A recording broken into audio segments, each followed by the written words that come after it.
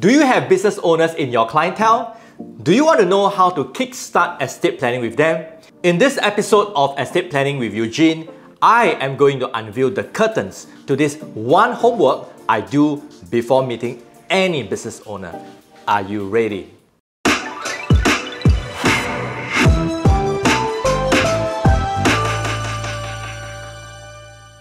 Now, I hear this many times.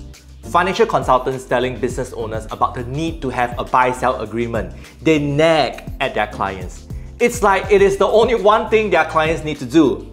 Of course, having a buy-sell agreement is essential, and I will say it's critical for all business owners. After all, who is going to inherit your business after putting all of your heart and soul into it? I also hear many financial consultants asking their clients or even prospects the number of shares they own, who are the other directors, the business profile, etc. etc. Do you know it is a sign of incompetency? Now, before we get there, I will recommend you to do your homework, and by doing so, you win the trust of every business owner you meet. The key is first to find out the business full name, or it can also be the client's name. Now, head on to acra.org.sg and purchase a business profile of the business. The Accounting and Corporate Regulatory ACRA is the equivalent of any government agency that stores the registration for all businesses in a particular country.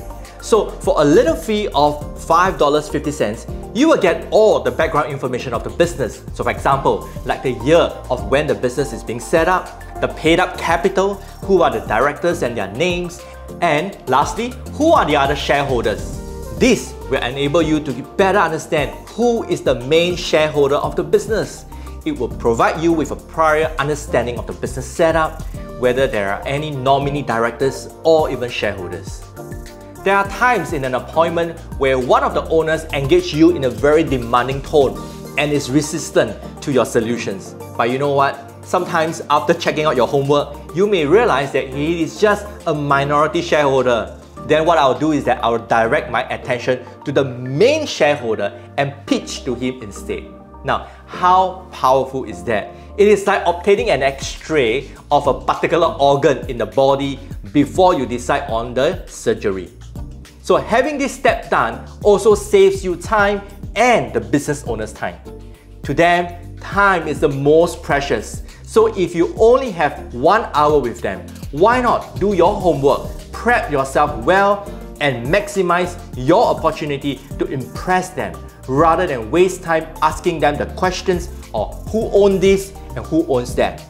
There is also a certain amount of preparation needed when it comes to meeting business owners, such as reading up on the industry, at least whether the business that they are in is a sunset or a sunrise phase. Well, my method may not guarantee that you can get something out of this appointment, but at least it puts you ahead of your competition. Now, you can up your game with business owners. And if you like this episode, make sure you click subscribe and check out my other videos meant for financial consultants. See you again.